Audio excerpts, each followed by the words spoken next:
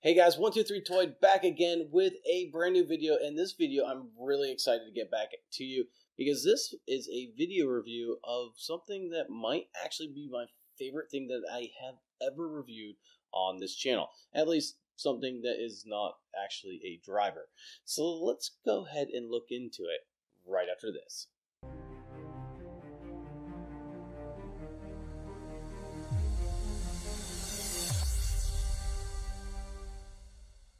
Now, most of you guys are familiar with Sonos. Sonos is a brand that creates whole house audio. Now, when you go to Sonos' website, you can buy all these different units that you can put inside your kitchen, your living room, your dining room, your bedroom, wherever you want. And it gives you the option or ability to be able to play the same music out of each and every one of those speakers throughout your entire house.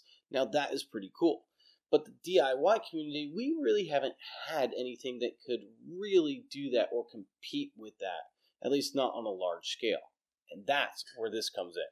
This is a small unit by Arylic. Now, this small unit has the ability to be able to do exactly what a Sonos system does. Let's go ahead and take a look a little bit more in depth on it. Now, when you take a look at the board, you're going to notice a couple things. There's not really much to it. There's a WPS button on it. There is a spot to plug up an antenna, which it does come with an internal antenna, although you could also plug up an external antenna. And it has two JST terminals, one for power, which does run off 5 volts. Great. That means we can run it right off of USB power.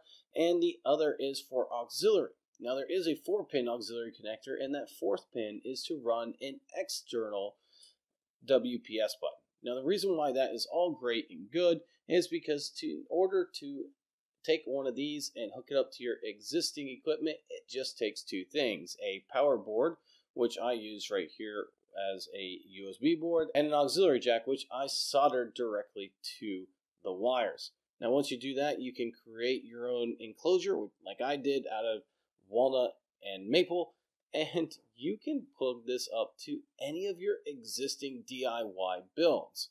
Now, if you don't want to do that and you want to use this inside, say, a new build, say like a portable unit or something else, you can do that, of course, as well. Now, the great thing about this is that you can connect up to 10 of these at once. That means that you can have up to 10 separate rooms and you can play music inside each and every room. So that actually brings up a really good point. How do you connect these? Well, you connect them via your existing Wi-Fi network. Now, it does work off wireless G, and you will have to connect that. That's where the Muso app comes in. Now, Muso is free and is easily downloadable off your app store. Now, once you download that, it walks you through the process of adding a unit, and you can add as many units as you want, up to 10. Now, the Muso app is what most of you guys are going to be using in order to operate these units.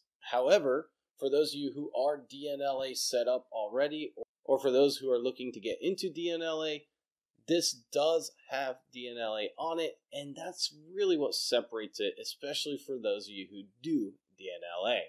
Now, I don't, and so I just went ahead and tested the app itself.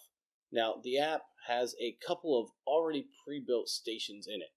And since I haven't memorized those stations, I'm going to read them to you.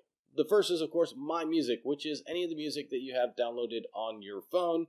You do have TuneIn Radio, iHeartRadio, Spotify, Tidal, Napster, and QoBuzz. It does also say you can add more services. I didn't worry about doing that.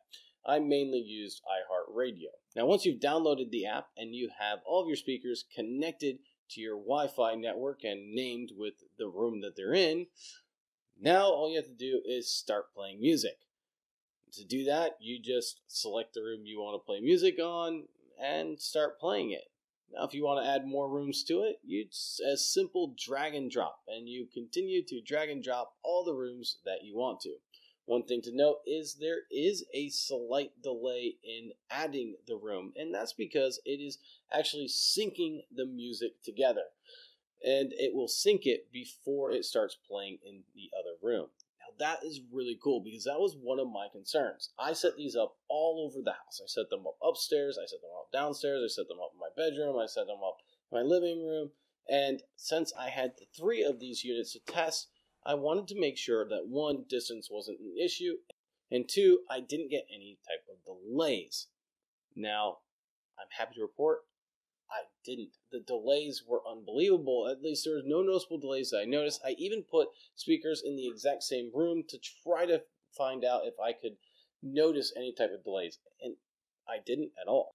It was just an unbelievable experience. In fact, my mother is visiting from out of state, and she listened to these at both the living room and kitchen, and she was amazed. And one of the cool things about it is if she was in the living room and I wanted to turn down the volume in just the living room, that does allow you to control each individual room's volume separately. Now, you might be wondering, well, what if I want to listen to music, different music in the kitchen and the living room and the bedroom? Don't worry, you can do that.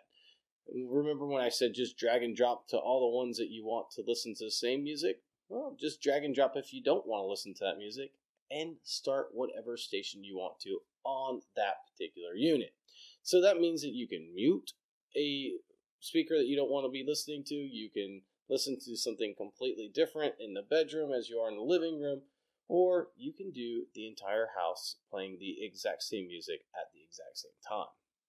Now you guys can see why I get so excited about this. Really, honestly, in the DIY world, we didn't really have units like this, especially nothing as easy as this is to set up. I wasn't really sure that I was going to like it as much as I did, but I gotta say, after using it and really testing it out, this is probably my favorite little unit like this that I've ever tested. And it really does open up a lot of possibilities for those in the DIY world. All right, so are there anything downsides to this? Well, yeah, there's a couple downsides. First, it doesn't offer every service available, such as Pandora. I'm a Pandora user, and it doesn't offer that, at least not on the Muso app. There might be a possibility of adding that DNLA. Like I said, I didn't test that. Now, the other problem is for those of you who use Spotify. Now, this is a Spotify issue. Spotify, unfortunately, requires you to have a premium service agreement with them in order to do multi-speaker systems. So if you're a big Spotify user, you're going to have to pony up some dough in order to get that whole house experience. Now, if you guys are interested in buying this, check the description down below. I added a purchase link in there.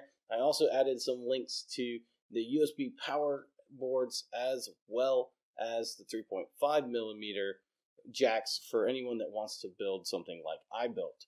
Now, if you want to find out more about the company, go ahead and check the link in the description as well. There will be a link, and they even have some that are already made in a box. So if you yourself don't want to get into the DIY part, you can go ahead and buy one that's already made.